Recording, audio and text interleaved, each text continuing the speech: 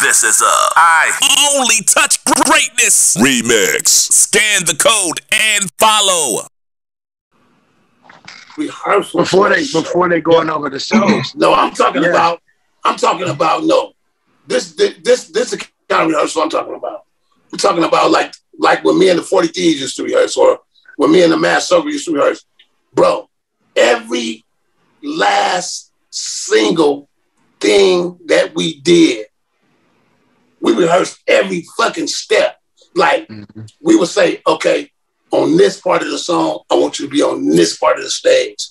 On this song, I want you to fade to the back, do a little side step, nigga, and then run and do one of your fucking commando flips.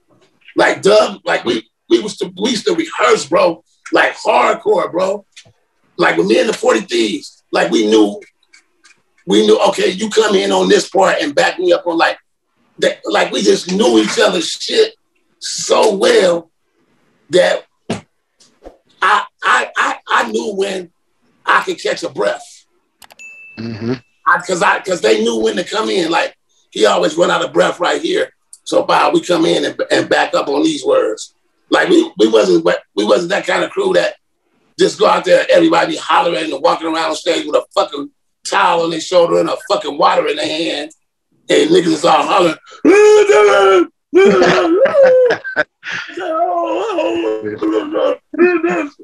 of that bullshit. So, like, we did not, and we never rapped over the words. Never,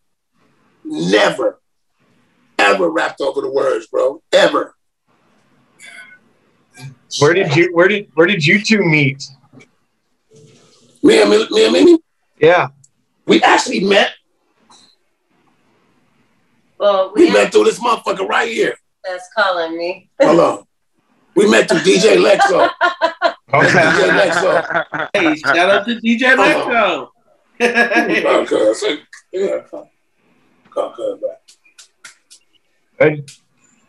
So we'll get back to, I guess, your career. Look at that right there. Look at that. Yeah. Wow. he said he had to just show the butt, huh? He just had to show. Hey, at least we know what his question is on big breast on my Instagram.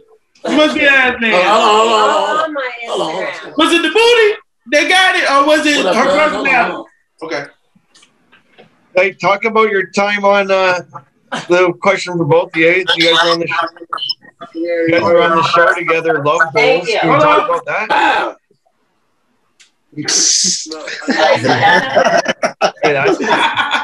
What's up, guys?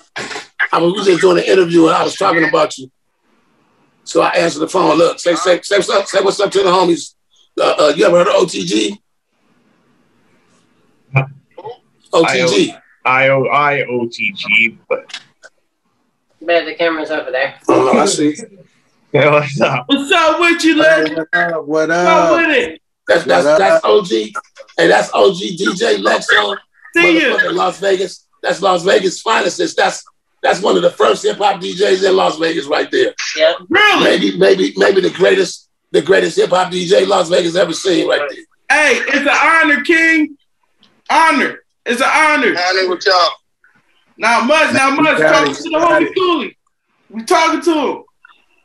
Hey, Lexo, tell him the story. Tell him the short version of your story real quick, Lexo. I'm feeling we on a podcast right now. Hey, I didn't do my hair either. And you can see me. I'm West Coasting it out for y'all, man. With the skull and everything. Oh, baby, it was better the other way. No, it wasn't, because all I can see is him. Hold on, wait, I'm trying to fix it. Okay. You're right. Lexo, where you at? Right here. Okay, there you go. You see you, King? Yeah, you do it. I can't see. Exactly how I had it. You know what? You're angling down like that. There you go. Now try it now. Y'all funny. Right there you go. There you go. Okay, so you started DJing at a club where 5 motherfuckers got killed. I started as a club promoter, and then I started DJing at a club where I was subleasing a kitchen. Who taught you how to scratch, Lexo? One dude named DJ Winjan. DJ what? DJ Windjam passed away 2 years ago. Wow. Okay. Sorry to hear that, man. So what was your first real gig? Your first real gig where you got paid over 500? It was the Rock the Mic tour after party. Okay. All right. And your best year in hip hop, what was your net?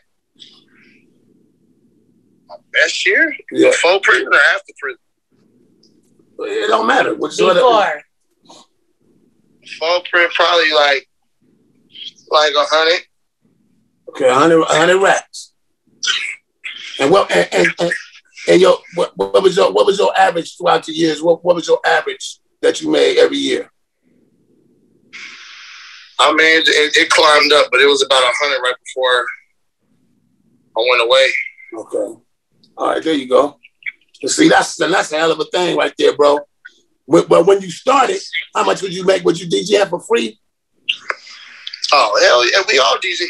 Everyone DJs for free when they start. Okay, when your first time getting paid, how much you make? Well, like $50 or $100? Like 50, 100. Man, the cold part was when I started, it was like 50, and then it went up to 100. But the beautiful part was I'm a hustler, so it was like, look, we're gonna let you bring a backpack in.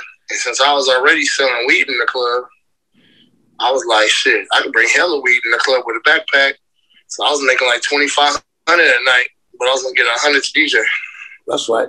See, that's what I'm talking about. Okay, thank you, Lexo. That's a beautiful story, brother. The motherfuckers could get inspired by that shit. You ain't gotta always be getting paid, super paid, but you figure out the way to make your money, right? Always. All right, Shaka Zulu, I'm gonna call you back in a minute. Hold on. I'll call you back when we're done, okay?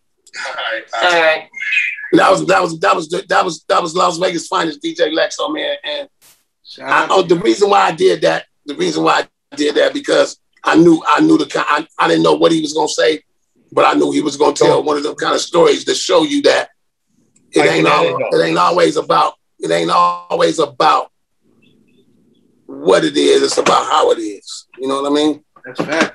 And don't worry, this is not live anywhere, so anything you guys want edited out, I'm gonna be editing it anyway. Oh, you ain't gotta edit out shit, bro. We not doing nothing. We ain't doing. We real with it, huh? We ain't doing nothing. That's right. We're not doing nothing illegal no more. So right. The statute of limitations done ran out on all that shit. Long time ago. Yeah. Okay. All right, get it all out. We ain't on no flash shit. We on some drink champ shit. Shout out to Noriega and FN. This ain't motherfucking Vlad TV. I know that. Yeah, right. We criminal activities to make niggas go to jail and shit. No. Listen, I ain't doing nothing illegal any motherfucking way. So I ain't ready to kick my door in. I ain't gonna find my shit, and I ain't gonna have shit. And they better fix my goddamn door when they do that too. Right. That's true. Okay. Yeah, they be thinking they doing some shit. I hate when police do that shit. I'm like, why the fuck you want to kick my fucking door down, man? Come on. When you could have fucking knocked, and I would have let you in. Right, let you in. Shit. So anyway, so that's how me and my girl met. That's what I want to know.